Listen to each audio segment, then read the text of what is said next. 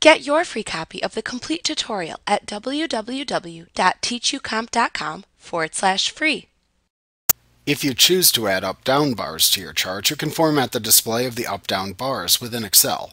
To format up-down bars, choose the desired set of bars to format from the Chart Elements drop-down that appears within the Current Selection button group on the Format tab within the Chart Tools Contextual tab, and then click the Format Selection button that appears below the drop-down menu in the same area.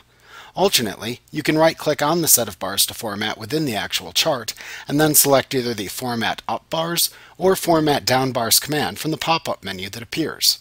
Using either method will display the Format Bars task pane at the right side of the screen. Here you can set the display of the selected set of bars. In the Bar Options category, you can set the fill and border formatting for the selected set of bars within the chart.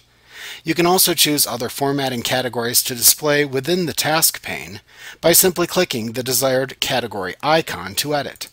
The formatting options for the desired category are then displayed in collapsible and expandable lists at the bottom of the task pane. You can click the titles of each category list shown to expand and collapse the display of the options within that category. You can set any options that you would like within the task pane to immediately apply those changes to the chart.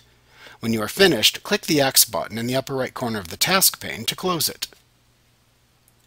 Like what you see? Pick up your free copy of the complete tutorial at www.teachucomp.com/free.